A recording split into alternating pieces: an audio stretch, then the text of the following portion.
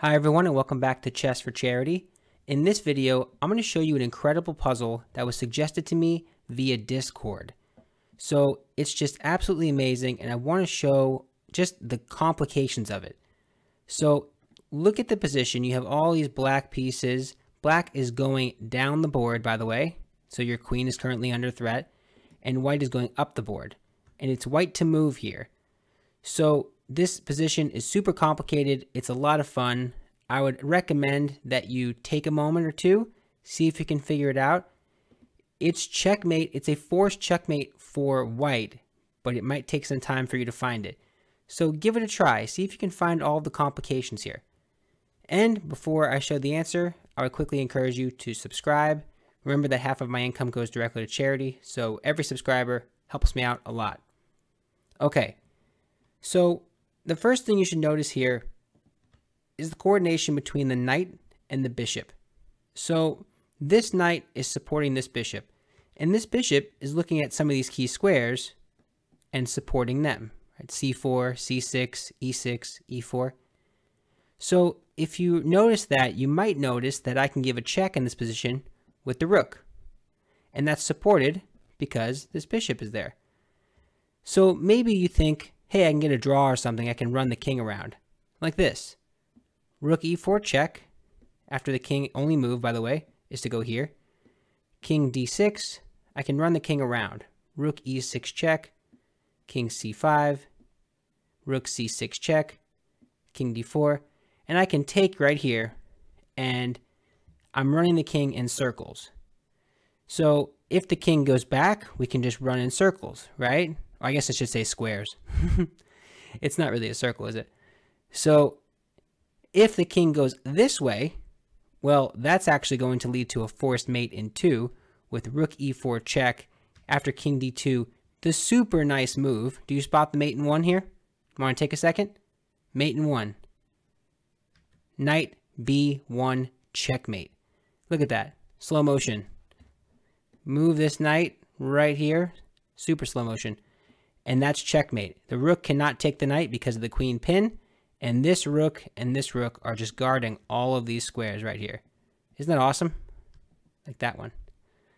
So the knight covers that, and it's just a nice coordination. Even this square is covered by this knight on a1. Super cool.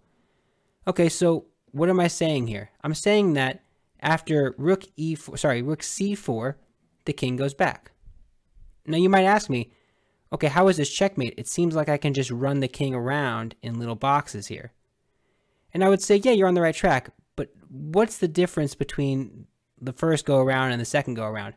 Let's see. So rook e4 check. Again, the king is forced to go to d6. King d6, king d6. Rook e6 check. Okay, king goes back. Now you have the killer move, knight takes b3. Now you might ask me, what is the point of knight takes c3? b3. Sorry, knight takes b3. If I can get my coordinates right. Knight takes b3. What is the point of doing this?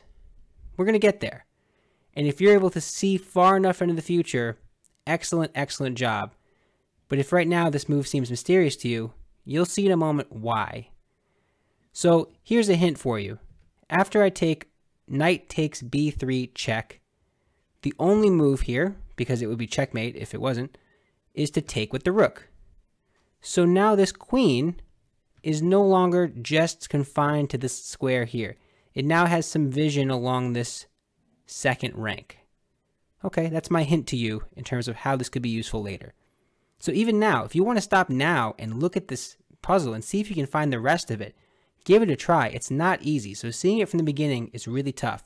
But from here, maybe it's a bit more manageable. Okay, so now after we do that knight takes b3 check, what do? We go rook c6, king d4, and now we play the very subtle pawn check. Now again, let me ask you, why are we doing this? You might say, Frank, I don't get why we're throwing pieces. I can just keep running the king around. What's the point of giving up this material for no reason? I like the way you're thinking, but look at the way, by making this check, look at the way that you're kind of opening up the king's squares, the squares around the king. So in this position, you have only 2 moves. King e5 is a move, but then that leads to checkmate immediately. So don't do that. And then f takes e3 is a move. Okay, let's look at the one that's not mate in 1. So pawn takes. Now again, do you see the reason why this pawn was forced to capture? Do you see why, as the white pieces, I'd want to force that? I'll give you a hint. It works in coordination with this queen move. I now have an accessible square here on h2. So, okay, we'll see if that plays into it. Again, I'm going to say it again. If you want to stop here and try to solve it, try to solve it. It's a complicated puzzle. That's the beauty of these puzzles. That's why I love them.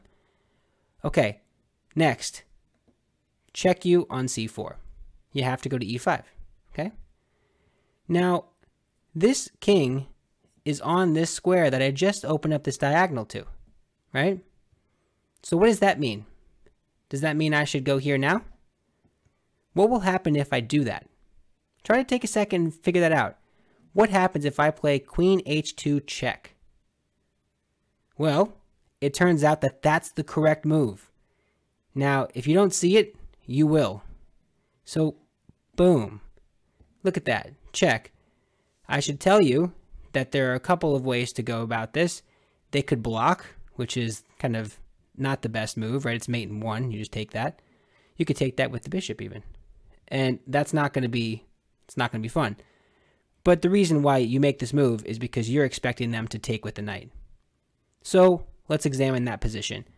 After knight takes h2, what are you doing? You just gave up your queen, and you just gave up a pawn, but you're opening up this position around the king.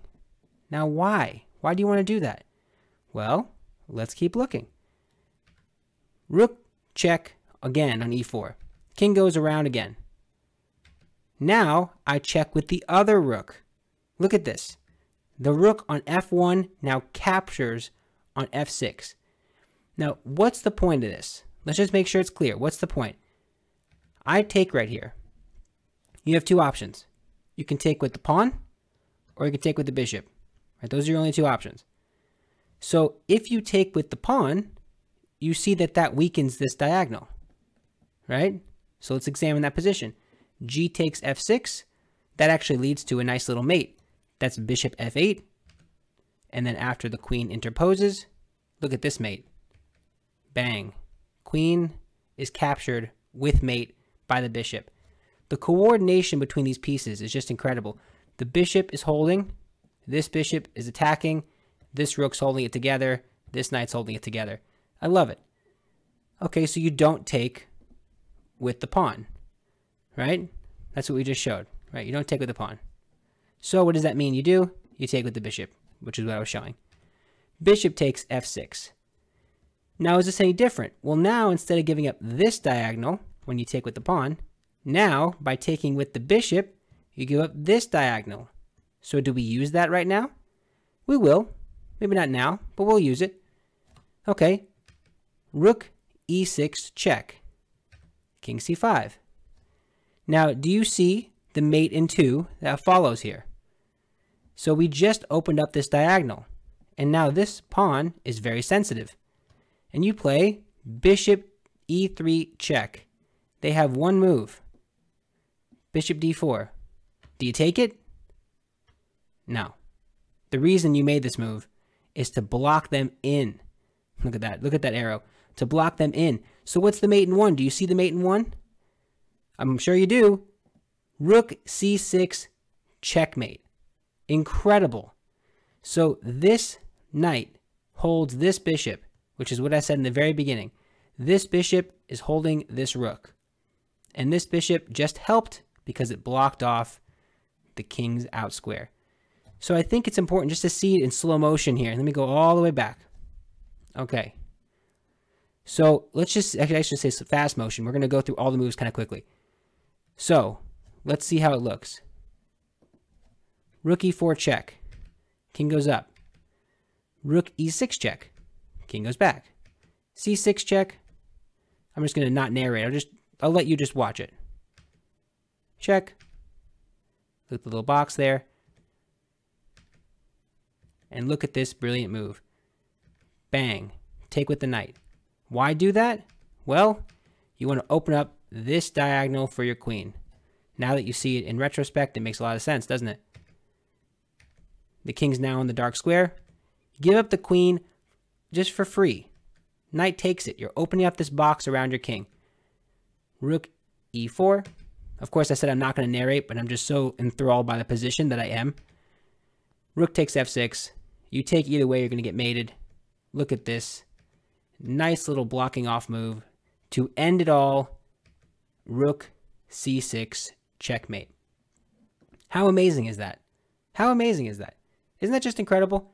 I love these puzzles. This was just an amazing Discord suggestion, and I love it so much. So thank you to the viewer who subscribed and who has reached out to me about this puzzle. It's amazing. I love these puzzles. I don't know about you, but these are just beautiful puzzles. The way that they all work together, the pieces all coordinate, it's just fantastic. But that's it for the video. If you enjoyed, please like and subscribe. It helps me out a lot, helps out charity. Looking forward to what we're going to do in July. So hopefully we can do a lot of great stuff. All right. Thank you so much. Bye.